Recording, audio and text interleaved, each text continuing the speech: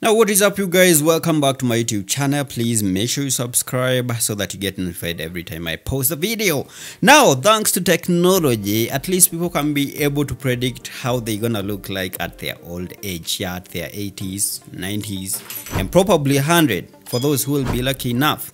Now, talking about technology, there is this app which is going brown called faceapp, where people are trying to see or to predict how they will look like at their old age. And for sure, Kenyan celebrities were not left behind in trying to use this app. Yeah, some looks nice, some looks otherwise. Anyways, here are some of the photos of how your favorite Kenyan celebrities will look like at their old age.